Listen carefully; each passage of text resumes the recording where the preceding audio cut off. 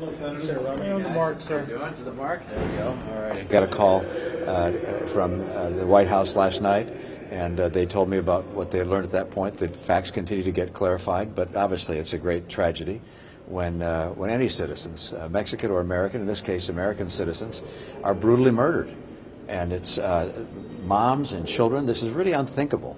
And, I agree with the president when he says Mexico has to really knuckle down and go after some of these cartels and stop this escalating level of violence, and hope that if there's a way we can help in that effort, that we're called upon to do so.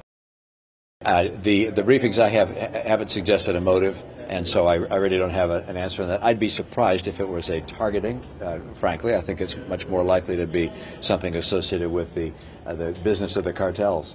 But I don't think we'll know until a full investigation is carried out. We have a good relationship with Mexico, and yet what's happening along the border with regards to these cartels and the increasing level of violence is of real concern to us, and I think to the Mexican government, and how to deal with it. This has been something that Mexico's been working on for a long, long time, and there's still a problem, and it's getting worse. And so the president says, look, let's get serious about it, and has indicated that he'd be willing to help, and I think that's the right sentiment.